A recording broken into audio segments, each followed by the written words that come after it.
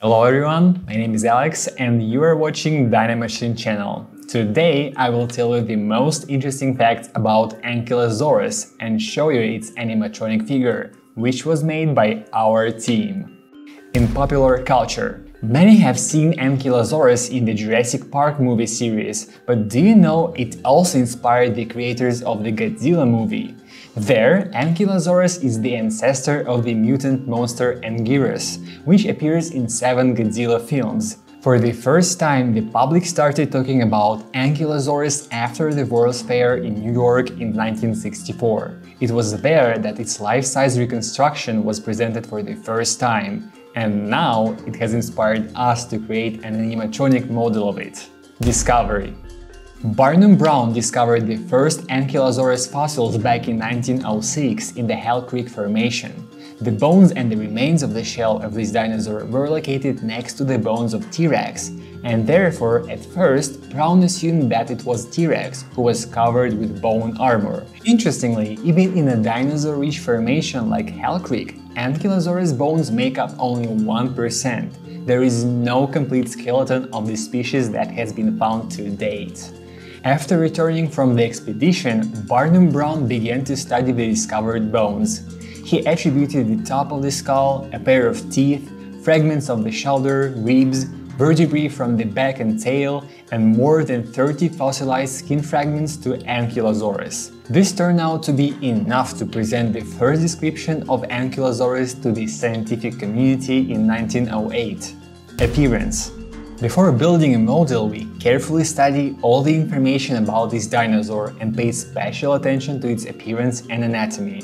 And Ankylosaurus got its name just because of its looks. Literally, its name translates as bent or soldered lizard. To some, he even resembles an overgrown armadillo. Ankylosaurus was a large squat dinosaur at the size of an African elephant. His paws were positioned perpendicular to the ground, and the hind legs were slightly longer than the front ones. At the moment, not a single Ankylosaurus foot has been found, and all the drawings that you see are just an assumption based on what the feet of its closest relatives look like.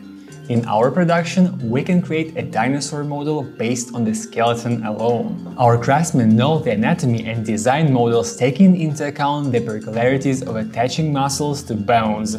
Paleontologists suggest that Ankylosaurus was cold-blooded and had a very good nose. 60% of his brain was occupied by olfactory bulbs. Such a developed sense of smell helped him to look for food, dinosaurs of the opposite sex, and it also helped to sense the approach of predators in time.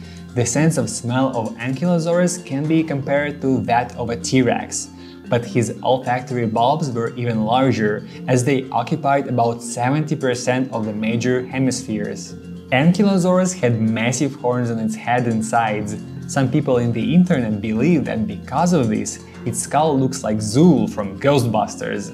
And when creating our Ankylosaurus, we paid special attention to its face. Its mouth was like a beak, and there were weak little teeth inside. Because of them, Ankylosaurus was not able to chew food thoroughly, so it formed a special structure of the stomach. It was better adapted to digesting poorly chewed plants. The most interesting feature of Ankylosaurus is its armor, consisting of bone plates. An interesting fact, the creators of Jurassic Park wanted to make it bulletproof, but the paleontologists who acted as consultants were against it. I wonder why. These plates and growths were not part of its skeleton, but were firmly embedded in its body.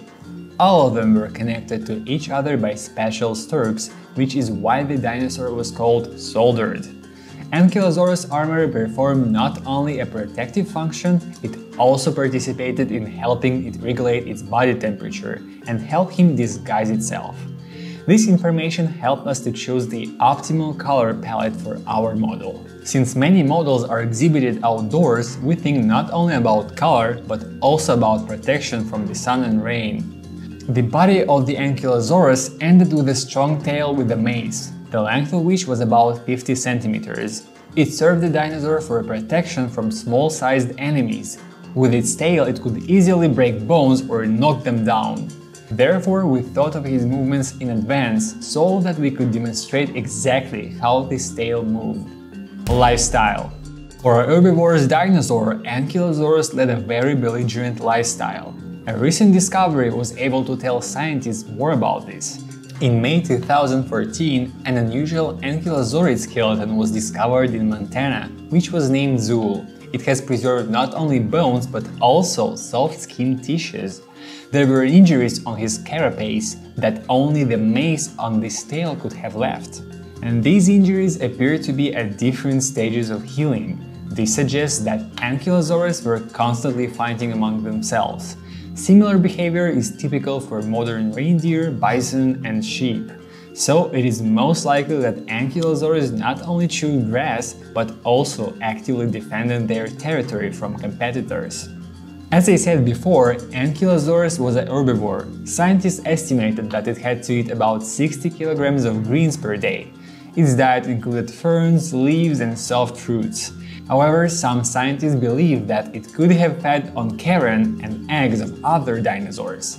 Herbivorous animals were characterized by a gregarious lifestyle, but Ankylosaurus is rather an exception. Ankylosaurus's enemies were large carnivores like T-Rex, but because of its sturdy armor, it was far from the easiest prey.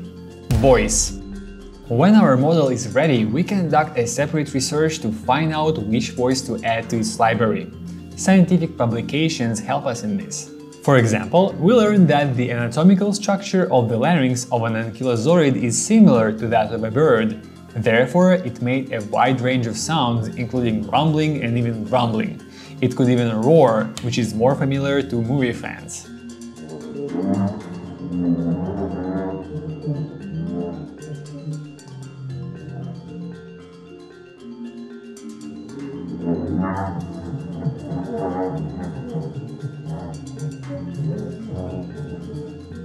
But it definitely couldn't sing like a bird. This sound, taking into account the size of the trunk and respiratory organs, will turn out to be different, more like a grunt. In order for this sound to be most profound and interesting, we resort to the services of a sound engineer. After their work, our craftsmen come into play, who synchronize the movements of the dinosaur with the sounds it makes. As you can see, such scarce fossils did not prevent paleontologists from describing this dinosaur. From their research, we learned not only about its appearance but also about its lifestyle. As it turned out, Ankylosaurus could make a lot of sounds and often fought with other Ankylosauruses. All this knowledge helped us to make the animatronic model as realistic as possible. Comment what dinosaur you want us to make next.